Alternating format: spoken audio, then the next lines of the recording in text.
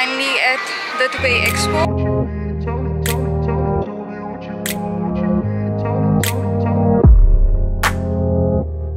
So here I am finally at the Dubai Expo and with me here it's Ruana. और यहाँ से हमारा Dubai expo का सफ़र शुरू होता है। आप दुबई एक्सपो बस के थ्रू भी जा सकते हैं, मगर मेरे भाई ने हमें ड्रॉप किया। हमने स्टार्ट किया अपॉर्चुनिटी पेविलियन की साइड से। So here is my passport for the expo and I'll try to get the maximum stamps I can. And this is the Pakistani pavilion. Pakistani Pavilion जो कि 25,000 पैनल से बनाया गया। And this is designed by Rashid Rana. ये Pavilion represent करता है diversity of religion, culture and opportunities. इससे ज़्यादा खूबसूरत पेविलियन पूरे एक्सपो पर नहीं दिखा। सनलाइट की रिफ्लेक्शन इस पेविलियन को एक और ही शक्ल और खूबसूरती से रिप्रेजेंट कर रही थी। इस पेविलियन के करीब जाते ही आपको एक एटमॉस्फेयर में चेंज नज़र आता है विद द बैकग्राउंड म्यूज़िक।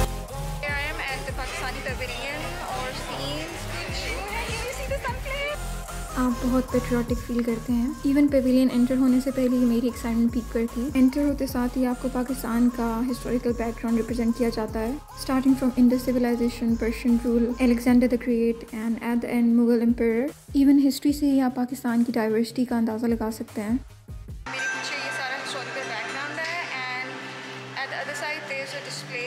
और हिस्टोरिकल बैकग्राउंड के आगे डिस्प्ले किया गया है शाही किला लाहौर का हैंडमेड मिरर आर्टवर्क। और जी हाँ, ये सब कुछ हैंडमेड है।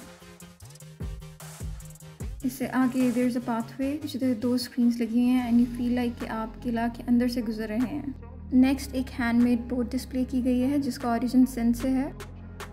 और इसके बाद शुरू होते हैं लैंडस्केप्स और वाइल्ड लाइफ डिस्प्ले जो कि आप स्क्रीन्स पे देख सकते हैं। साथ ही एक डिस्प्ले है ट्रेडिशनल हैंडमेड क्लोथ्स की। बेसिकली पाकिस्तान इस पेविलियन में टूरिज़म को प्रमोट कर रहा है। जैसे कि यहाँ पर आप कुछ आर्टवर्क देख सकते हैं वज़ीर खान मॉस्क या बादशाही मॉस्क से related. Now you see handmade wooden cutwork. Display पर रिलीजियस माइनॉरिटीज़ डिस्प्ले गई हैं जिसमें हिंदुज़म का शो किया गया है कि वो लोग कैसे अपनी इबादत करते हैं, how safe and secure they are in Pakistan. Same is for Shia community.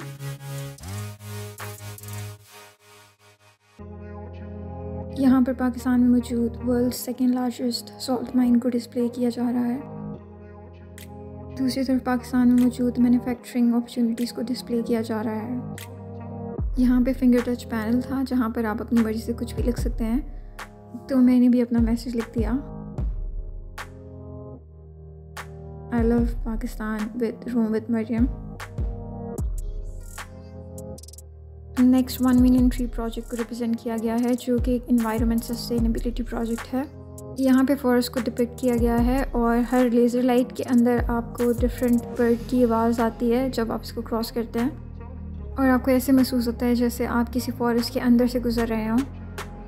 इसके बाद शुरू होता है हैंडमेड प्रोडक्ट्स का सेक्शन जिसके अंदर तमाम चीज़ें हैंड पेंटेड थी या हैंडमेड शॉल्स और शूज़।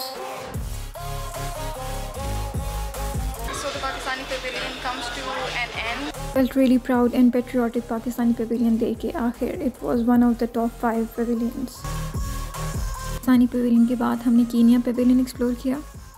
कीनिया के बाद हमने स्विट्ज़रलैंड का रुख किया, मगर अंदर जाने के हालात नहीं थे क्योंकि बाहर 1 घंटे की क्यू थी।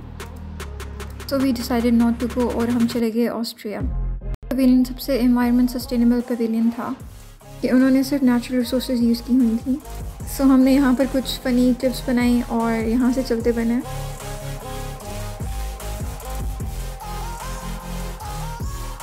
आफ्टरवर्ड्स हमने चाइना का रुख किया, मगर instead we went to Belarus.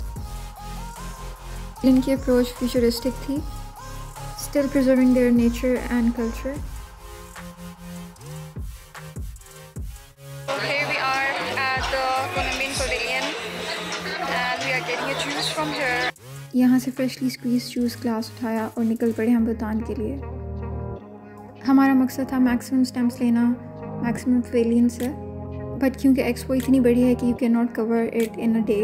Afterwards I wanted to C Morocco, तो मैं निकल पड़ी मोरक्को के लिए जहाँ पे उन्होंने डिफरेंट पैनल्स के साथ डिस्प्ले स्क्रीन्स बनाई हुई थी यूके पवेलियन पहुंच के ऐसे लगा जैसे लोग असल में यूके जा रहे हों, so we skipped it as well. This is अल-वसल dome, which means connection.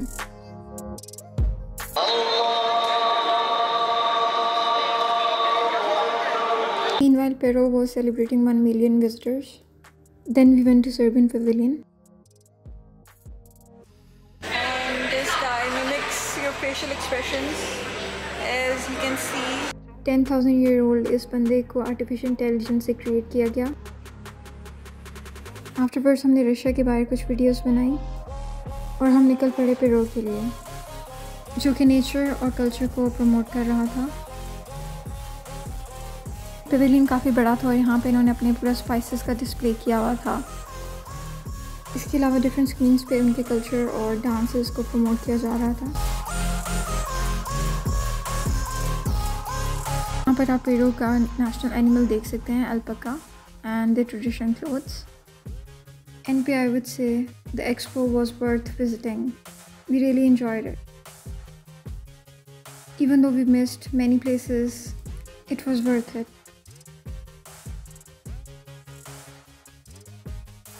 And पे मैं आपको दिखाती चलूँ मेट्रो स्टेशन, जो कि सिर्फ एक्सपो 2020 के लिए बनाया गया।